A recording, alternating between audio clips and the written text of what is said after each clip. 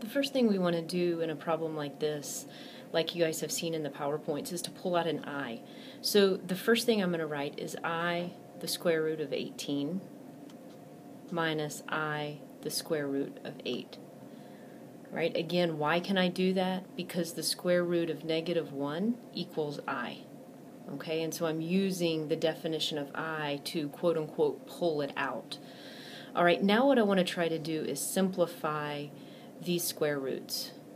All right, so I have a square root of 18. All right, well, I'm thinking to myself, okay, well, if I want to try to do a factor tree on 18, what do I have? Well, I know that 18 is 9 times 2. And for the square root of 8, I'm thinking, okay, well, what goes into 8? And I'm like, oh, okay, well, that's 4 times 2. Now, why am I choosing 4 and 9? Because they're perfect squares, right? What is the square root of 9? It's 3. What is the square root of 4? It's 2. So I can write, since the square root of 9 is 3, I can write 3i,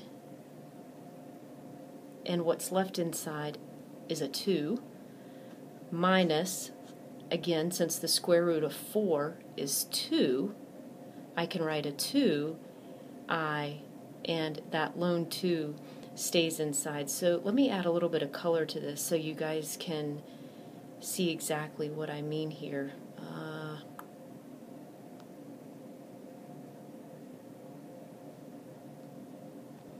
Okay, so the square root of 9 I was able to evaluate as 3. The square root of 4 I was able to evaluate as 2. This 2 on the inside stays on the inside as the square root of 2. This 2 on the inside simply stays where it is inside the radical.